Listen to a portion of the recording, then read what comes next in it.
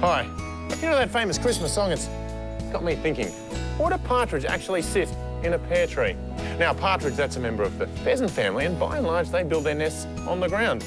So, no, a partridge wouldn't live in a pear tree. That's very interesting, Dr. Rob. But of course, there's more interesting things to Christmas carols. Hi, I'm Laura from the Australian Youth Choir. Singing carols has been a Christmas tradition for a very long time. But how do these songs come to life? How does our inbuilt musical instrument work? To sing, you need to use many different body parts, but the most obvious is your voice box. Your voice box, or larynx, is in your throat. It houses vocal folds made from soft tissue. When you breathe in, air enters your lungs. The larynx muscles keep the vocal cords closed until enough air pressure has built up. A controlled exhalation forces air through the vocal cords, and they open and close hundreds of times a second. This causes them to vibrate and make a sound. Sounds are amplified in the chest and head, while the teeth, tongue and lips are used to articulate the words of the song. But of course, the most important part of singing is your breathing, which is helped along by your diaphragm and rib muscles. Good posture is also important to open up your chest and allow as much air into your lungs as possible.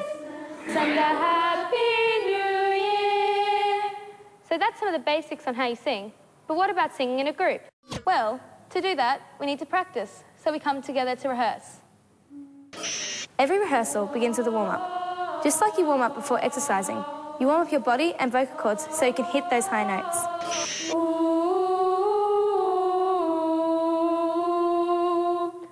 For a choir to sing well together, everyone needs to be able to have good pitch, tune, and to be able to stay in time. Sometimes, choirs all sing the same tone in unison.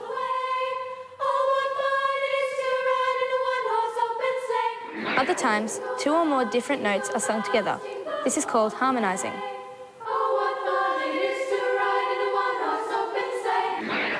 The different notes are sung by different groups.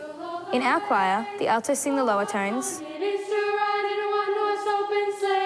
while the sopranos sing the higher tones. There are some certain rules and patterns to follow when singing in harmony. For example, the first, third and fifth tones of the scale work really well together.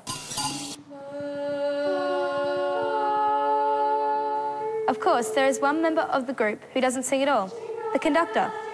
Conductors know the piece of music back to front. Their job is to keep the beat and to prompt the choir during difficult parts of the song, like harmonies or canons.